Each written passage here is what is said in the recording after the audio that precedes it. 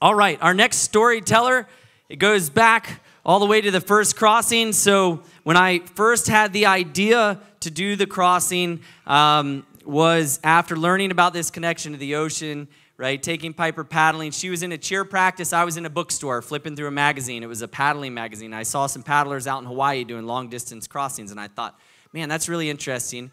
And the National CF Foundation had nominated me to participate in a fundraising event, but they said, but you got to come up with a fundraiser. I didn't know what I was going to do. And I thought, man, I bet you could paddle from the Bahamas to Florida because of the Gulf Stream. And that was the beginning of the idea. And when I started sharing that with some friends, one of my friends said, hey, well, you need to go meet this guy, Kyle, because he's like the shark whisperer. And I was like, oh, okay, I got to go meet Kyle. So I called up Kyle, and we had a great first meeting, and it took off from there. So, ladies and gentlemen, the next storyteller is Kyle Igneri.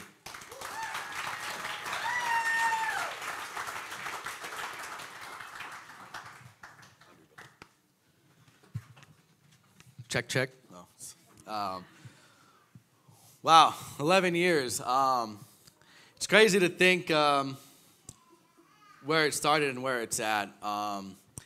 It really is humbling to stand up here in front of so many people that are just as willing today to do what we did way back then. I never thought, so a little bit more about how me and Travis met. Our first meeting is I had a small little paddleboard business over by Peanut Island, and a regular client, Jillian, and she says, hey, my friend Travis wants to paddle across the Gulf. And I'm like, not thinking. I'm like, why is he going to paddle to Texas? I thought the Gulf of Mexico.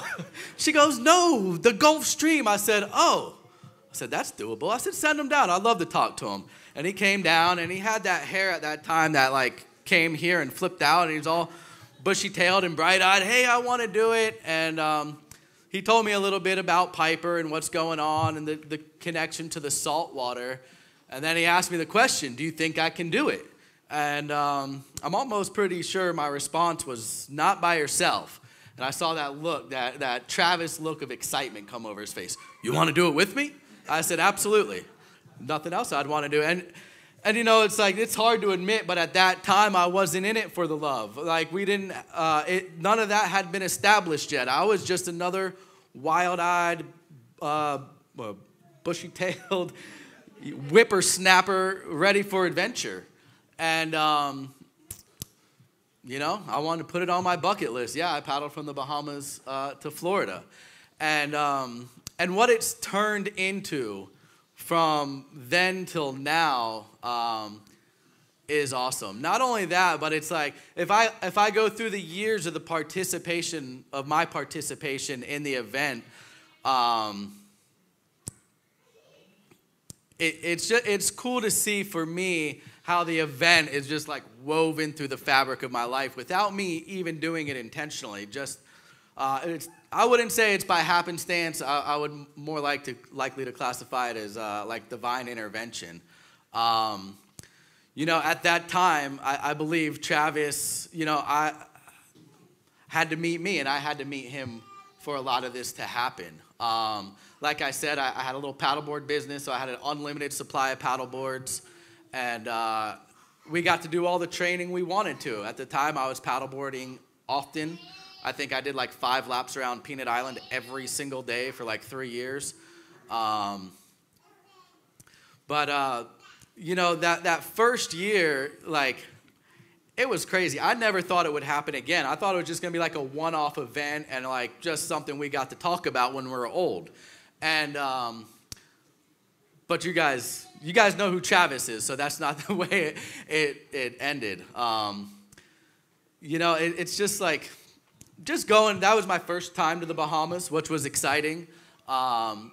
With a whole bunch of people I didn't know. I remember our 2 boat captains there, just as cool as they could get. They had matching boats, 34 Ventures. If you guys are in the boat market, they're probably some of the most seaworthy boats out there. And those boats took us across in 7-foot conditions. And I'll never forget Travis when he was sick on the boat, and I was, disclaimer, I didn't get sick that first trip either. I'll never forget, And it still sticks with me today. I was real concerned about him because he was green and puking. And I'm like, dude, are you going to be okay? And he like muttered, he goes, this is nothing compared to what Piper's going to have to go through. And, and it's not the first time I've seen him like that. And there's been a few times since. And every time I see that, or every time I feel like quitting, those words echo in my head that, man, it's nothing compared to what some people are going through.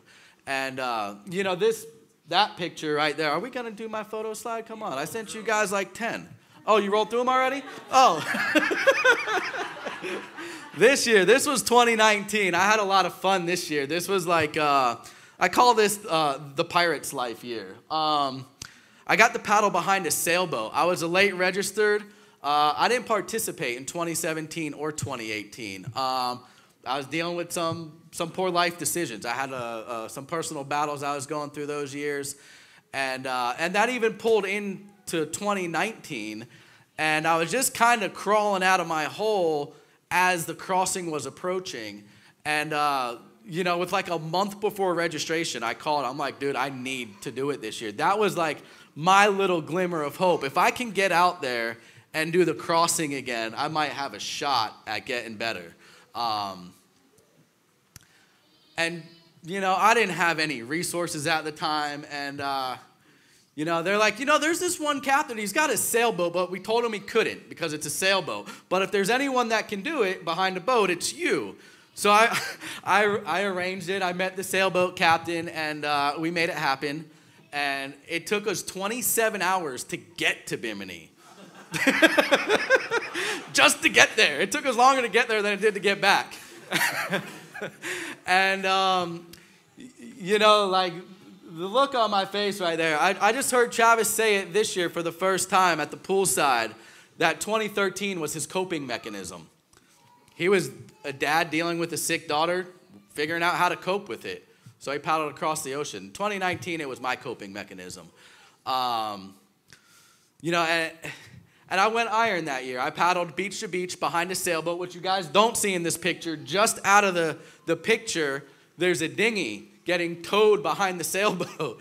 So the night we were supposed to leave, there's a squall that passed through. We're supposed to take the dinghy and like flip it upside down on top of the sailboat and strap it down.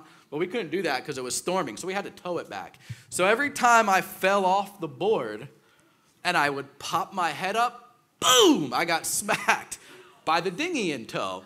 And I look back at it now, and that was just like God's hand, like boom, like smarten up, boy.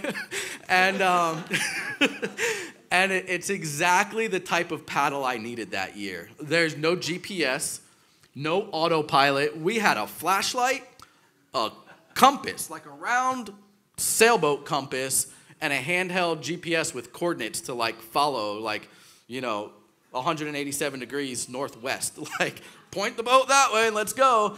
And that's how 2019 went.